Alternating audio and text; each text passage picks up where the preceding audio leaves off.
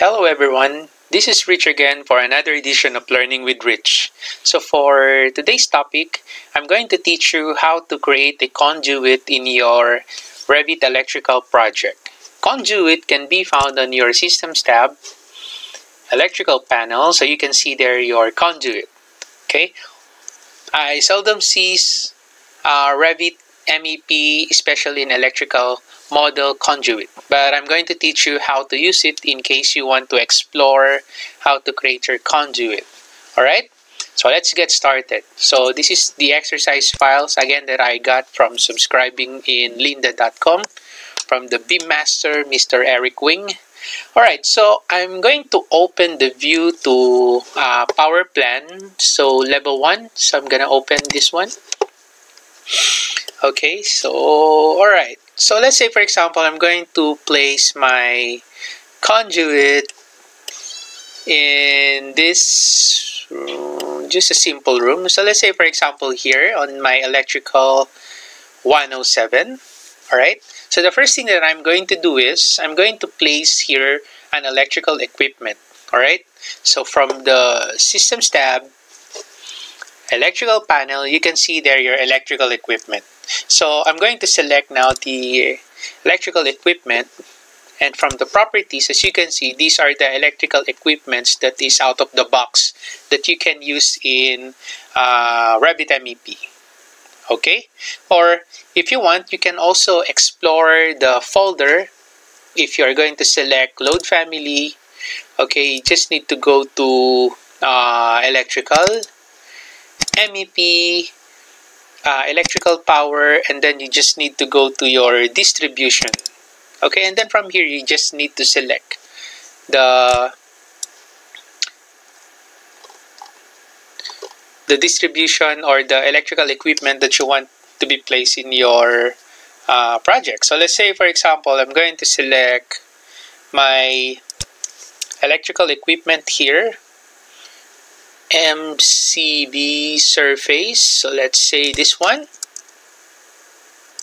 So I'll try to select,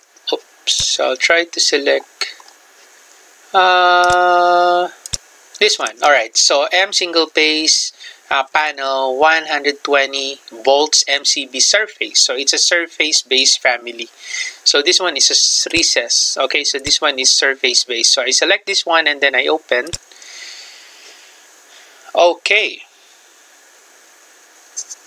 Alright, then after that, I'm going to hover my pointer along the wall. So as you can see, this is a surface-based family. So I'm going to make sure that place on vertical face is selected.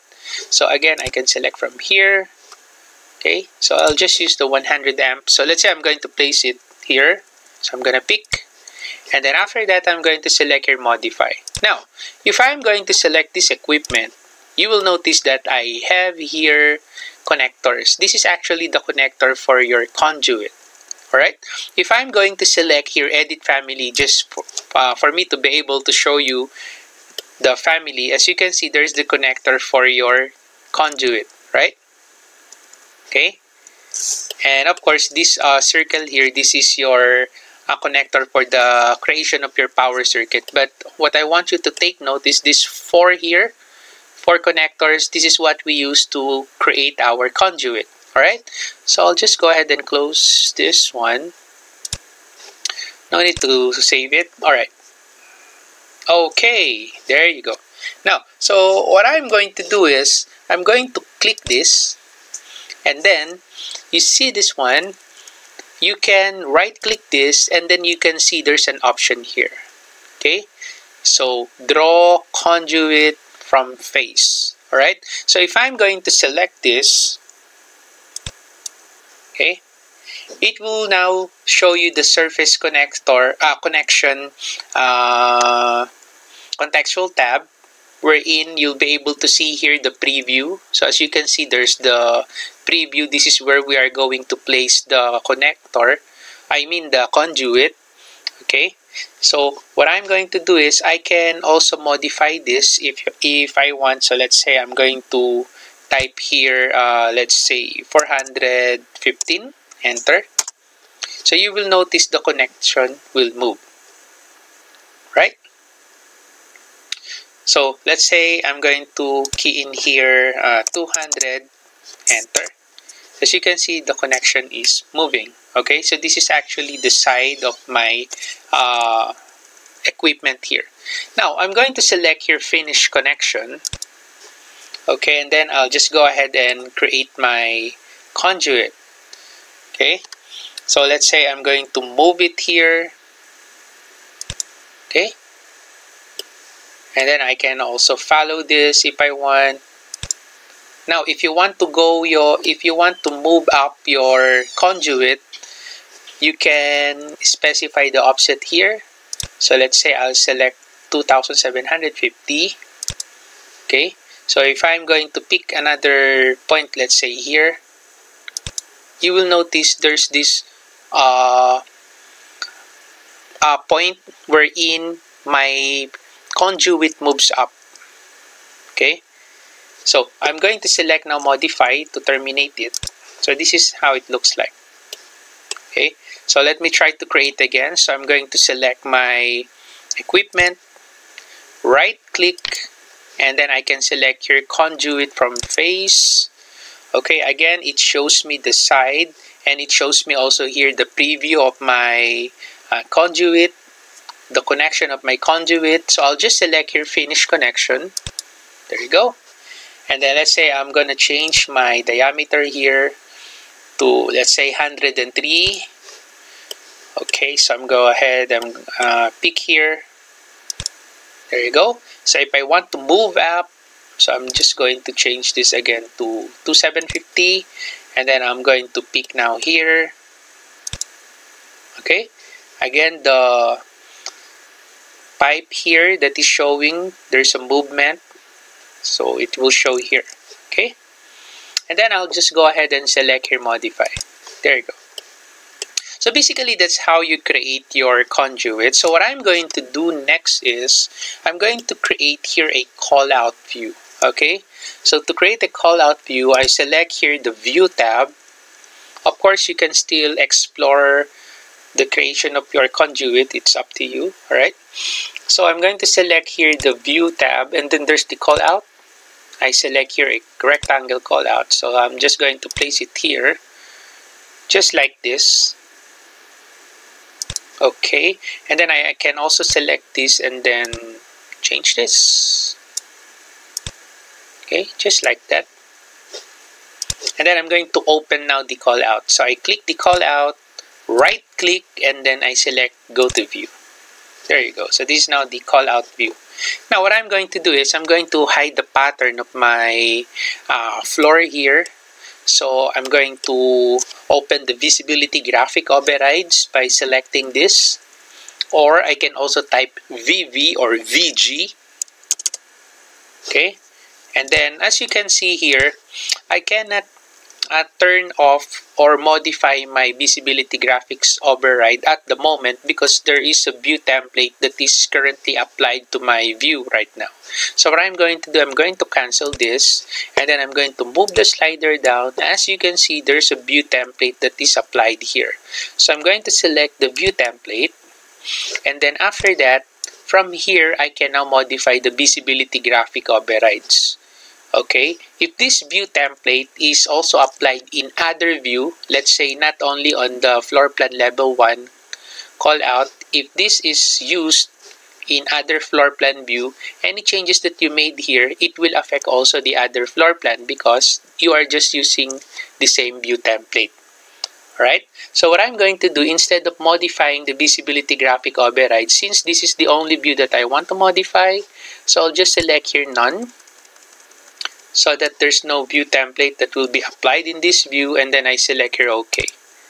And then I'll try to type again the VV, and then as you can see, I will now be able to modify my the visibility graphic override. So let's say I'll just want to turn off the patterns of my floor.